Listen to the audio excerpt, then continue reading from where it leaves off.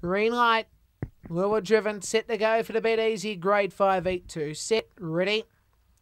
Go there racing, starting well there with Sweet Lavender showing very good speed. It was elite status on the outside. Chock D then came. Kibble Kisses on the outside there was in one matter. Wide of the course there was Platinum Dancer and Novelty sees them all. So they go into the back and the leader is in elite status. Moving up the second there was Sweet Lavender. Chock D then on the outside. Platinum Dancer, one matter. A breakaway to Kibble Kisses and back in the tail will be in Novelty. But we turn down the side and the leader still at the moment is elite status. Leads by about 4 on second spot, Sweet Lavender on the outside. It was Chock D, but to the wire will be an elite status. Elite status defeated here, Sweet Lavender. Third will be Kibble Kisses. Then came Novelty, one matter. On the outside, Platinum Dancer, and Chock D was back in the rear end of the field.